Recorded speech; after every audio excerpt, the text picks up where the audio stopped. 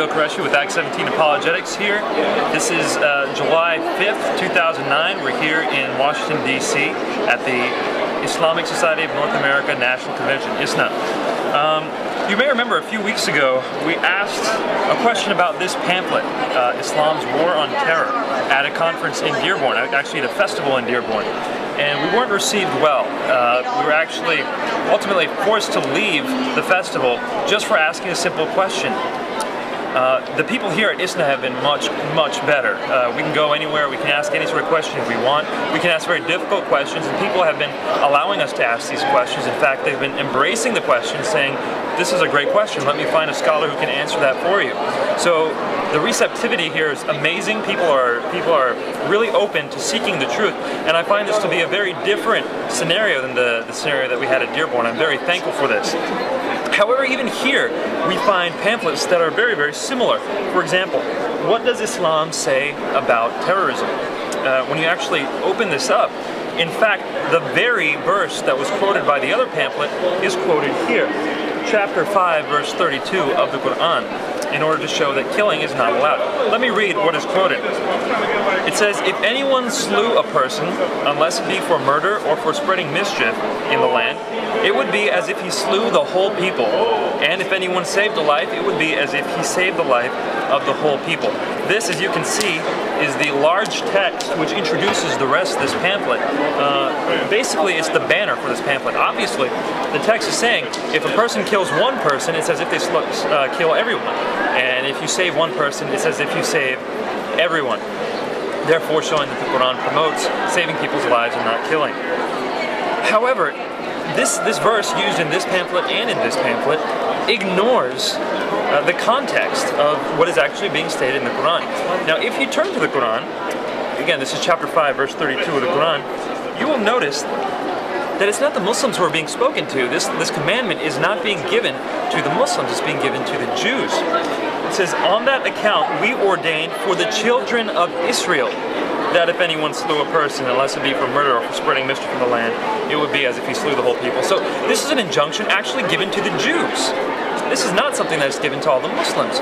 But even if it were given to the Muslims, let's go to the very next verse, verse 33.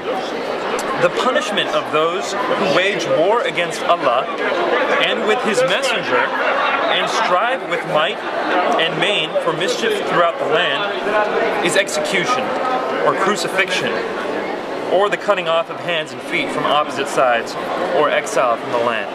So in this verse it says if someone wages war, whatever that might mean, against Allah and His messenger and strives to create mischief throughout the land, the punishment is execution or crucifixion.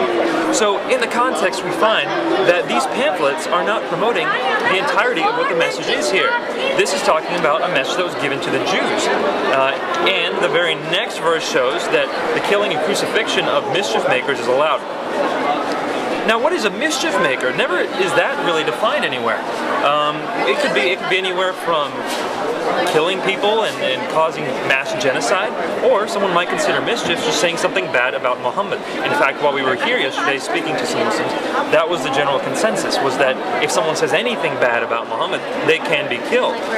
So mischief making can be anything from really bad crimes to really minor things.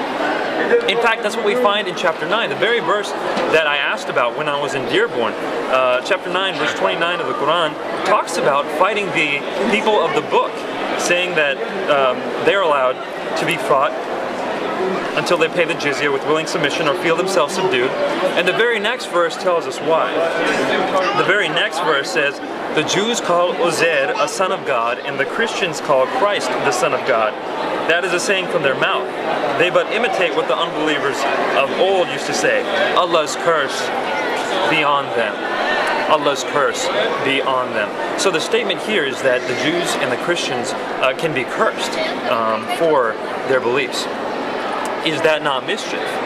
I would say that if people consider just talking bad about Muhammad mischief, of course ascribing partners to Allah, the mushrikeen are mischief makers.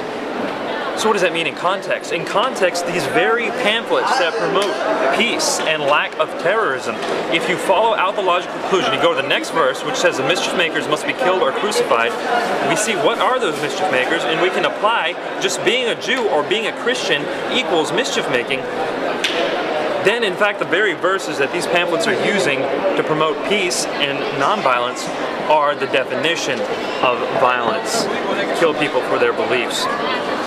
Now, I approached people about this here at this conference. There was a booth that is set up here. It's called the Why Islam booth, and it's a booth that represents an organization here where in the United States all you have to do is dial 877 Why Islam, and a group of people will pick up the phone and answer any question you might have about Islam. I said, well, why bother calling them when the booth is right here? So I went there and I talked to them. And the first man I talked to said, you know what, I'm not the person to answer your questions. How about you talk to a separate person? So I went to the person who they referred me to as the one who would know the answers to these questions. However, when I started asking him the questions, he said he simply did not know. And I respect that. I respect that a lot. But you shouldn't be at a booth which says, ask us questions if you don't know the answers to these questions. This is a recurrent theme. We saw it in Dearborn, we saw it here. So, although I have great respect for the people here, for their openness, their lovingness, I find that what they're teaching, no terrorism, what they're teaching, peace and violence, is not actually found in the Quran. The exact opposite is found, and the very verses that they quote to show peace are the ones that show violence. This is Nabeel Qureshi with Act 17 Apologetics. We'll be back soon.